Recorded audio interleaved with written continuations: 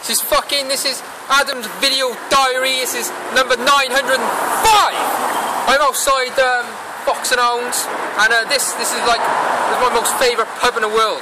And this borders Rumney, St Mellons and Llanrumney. And I like to devote this video to the people that live in Llanrumney, St Mellons and Rumney.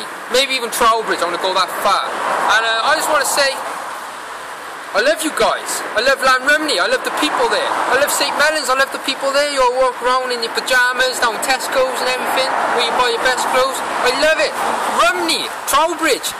They just merged together. I don't even know what's what. It's fucking amazing. And everyone's giving everything a bad stick about it being gangs of kids and shit everywhere.